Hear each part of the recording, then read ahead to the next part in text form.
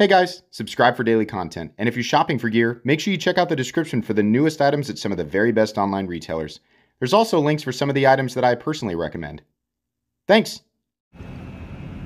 What's going on YouTube? Metal Complex here, and today I've got another interesting knife review / knife overview to share with you guys. This is the Off Grid Knives Caiman, another new model for 2021. This one's sporting a G10 scale steel liner lock, a D2 steel blade, of course, and a very, very thin clip point, aggressive clip point blade. Pretty cool. You'll be able to find this in a link right down in the description. I'll make sure that it's there, and I'll also link Off Grid Knives in general so you can go check out what else they've got going on. Thank you to Off Grid Knives for sending this in for review. Always happy to check out something from Off Grid. And thanks so much for my generous patrons. There's a link for Patreon down in the description. Please make sure to follow me on Instagram at metal_complex. Let's go ahead and get a measurement of this guy. Overall length of the Caiman. Here's the box. All right, alligator.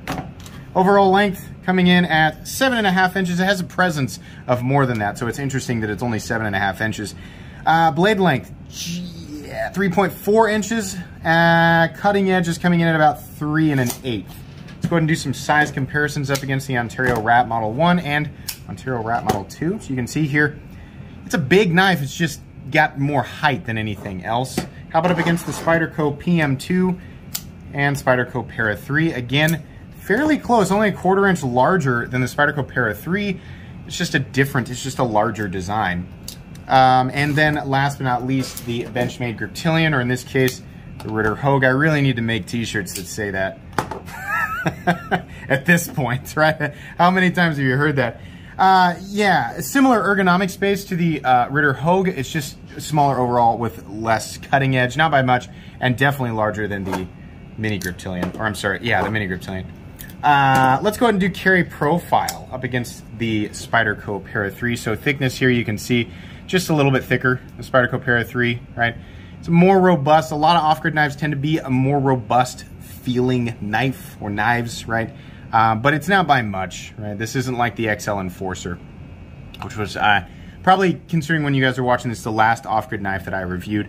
So yeah, let's go ahead and do length and height up against the PM2 and Para 3. You can see here that maximum height is probably right here, and it does approach about where the Para 3, I'm looking at my light too. Yeah, it's very, very close. So it does have a flipper tip that's a little bit pokey, right? But maximum height is really this area right here, and that's where you're gonna feel it. If you're used to carrying the Para 3, this knife initially feels a lot bigger, and then you hold them side by side, and it's like, it's not really that much bigger, but it does feel a little bit bigger. Let's go ahead and do a hardware check. You can absolutely get my tools down in the description in that section that talks about the gear that I use on the channel. It is, the tools that I use are extremely inexpensive and very recommendable. As is the case with most of these, I believe now everything is gonna be T8. We have a T8 pivot. We have T8 body screws. I say everything except for the pocket clip screws, which are gonna be T6, which is fine. Fantastic. 2 screws holding in the body pieces, the pivot, and some pocket clip screws. No complaints there. That's exactly the way that I like it. Let's go ahead and measure blade stock thickness. I don't think that's an excessively thick blade. 115 thousandths, 120 thousandths maybe.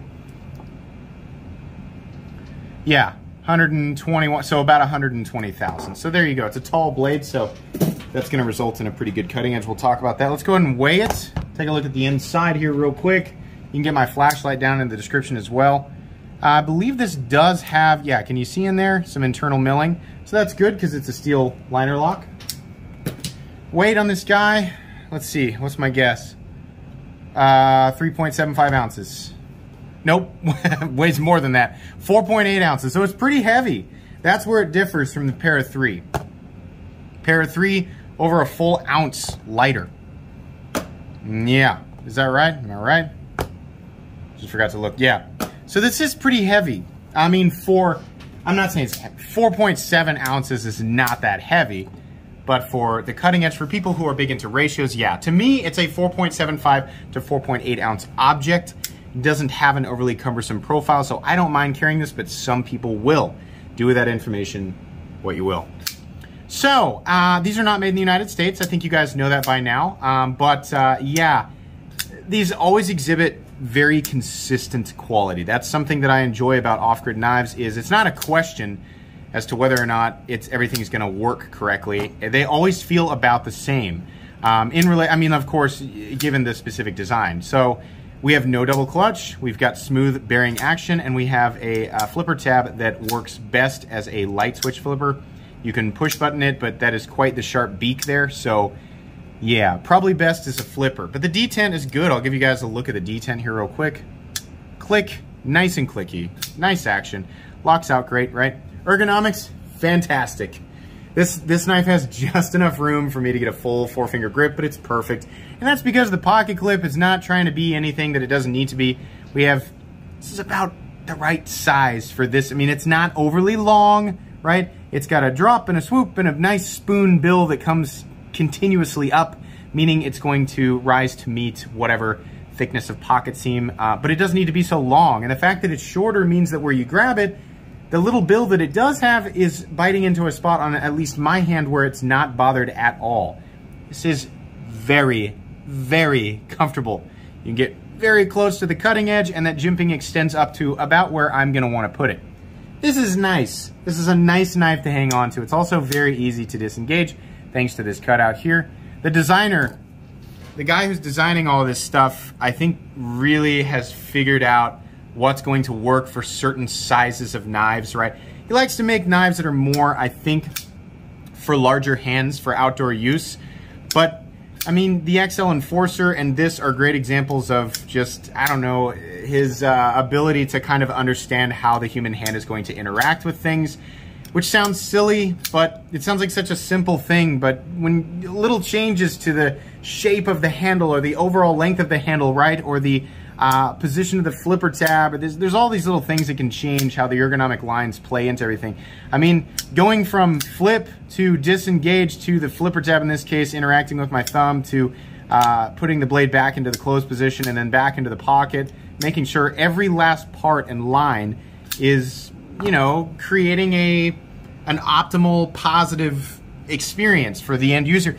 There's a lot that goes into that, even though we are just looking at a simple G10 and steel liner lock. So I appreciate that. It's nice having, when you're actually gonna go to use it, yeah, it's comfortable. We have a very aggressive clip point blade. We have a flat that carries out to about 50%, maybe 55% the overall length of the blade. Not a lot of thickness here. This area right here, it's pretty robust until you get out to the tip. Ooh, man. That's a poker, right? Now this is gonna be great for some people and for people who use their knives as a screwdriver, as a pry bar, right, which you shouldn't be doing. Yeah, don't do that, but if you do that, the tip is not super duper robust, right? So it's gonna excel, be very good at puncture tasks and be not so good at the stuff that you wouldn't normally do with a knife. Now, despite the fact that the flat is about 50% the height of the blade, you would think, even at 120 thousandths, that's not a lot of room to drop to the edge. It is still extremely, extremely thin down behind that edge and has no problem slicing. So we're not going to be looking at, you know, something like an Opinel, but is it sharp? Yes. Will it slice? Yes. Feels good. The edge feels nice and clean, consistent.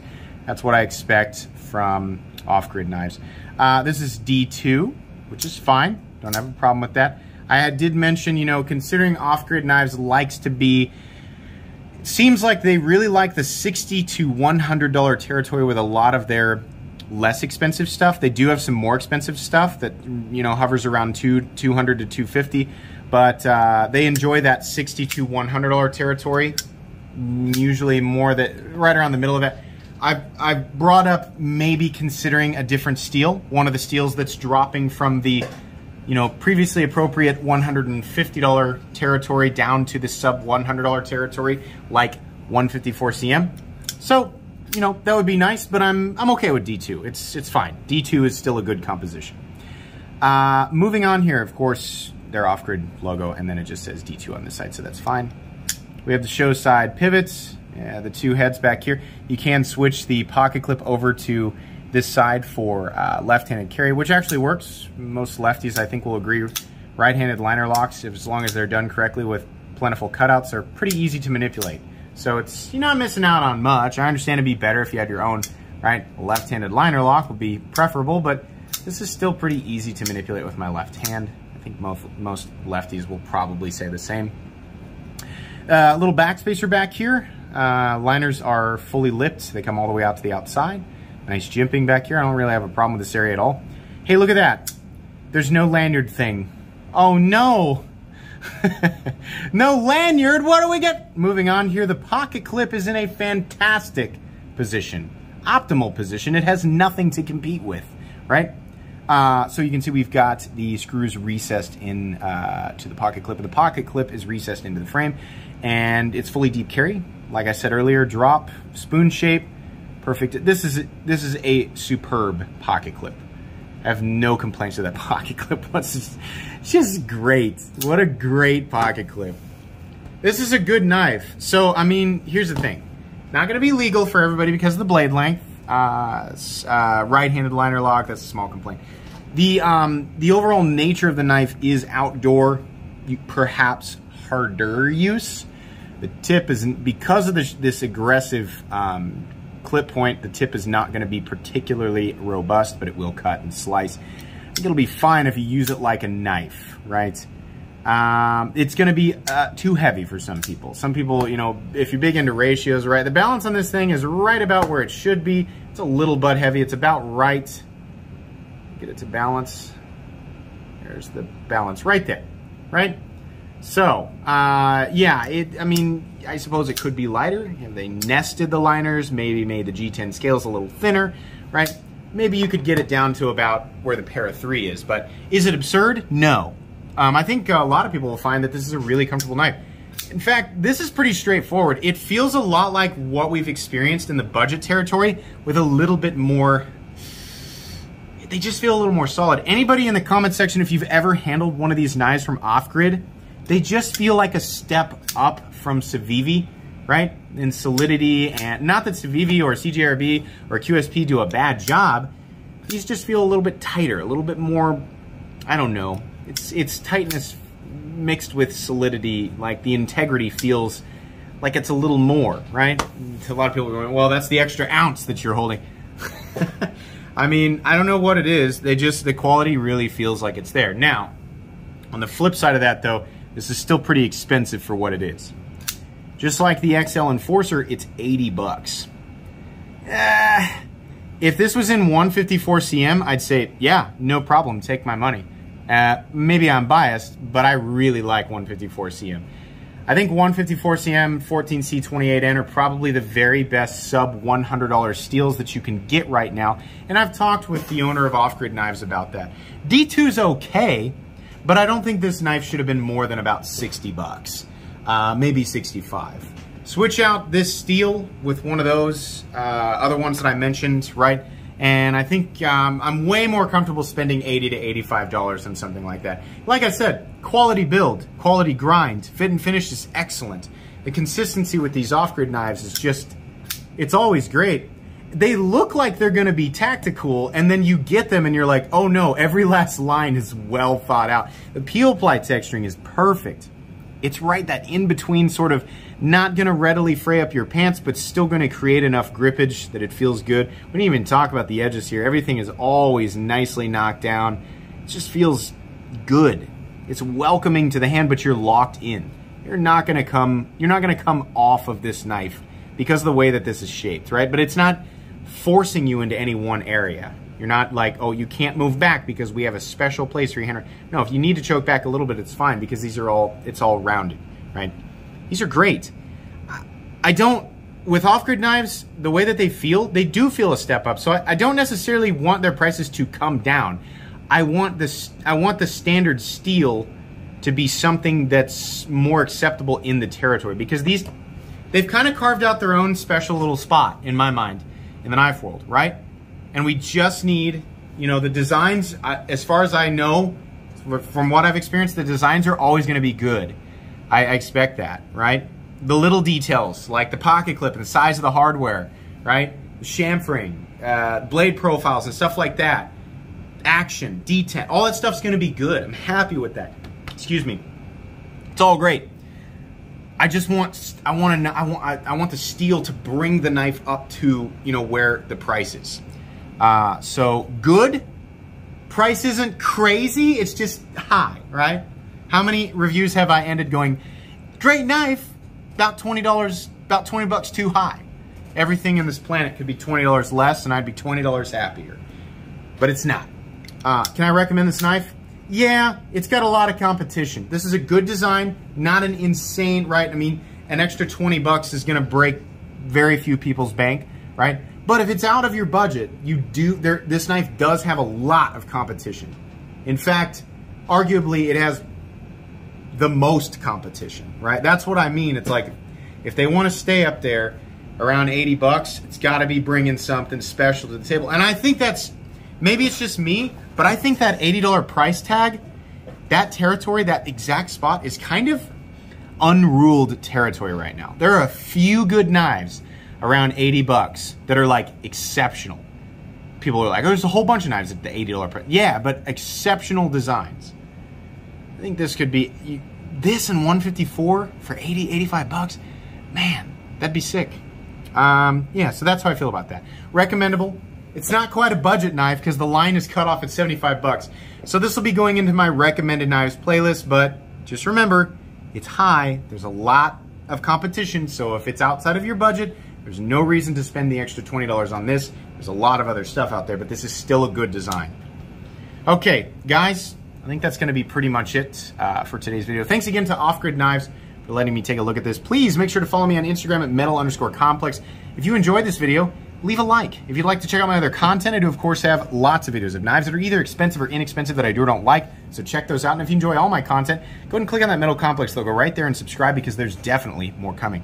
Thanks again for watching, everybody, and have a great day.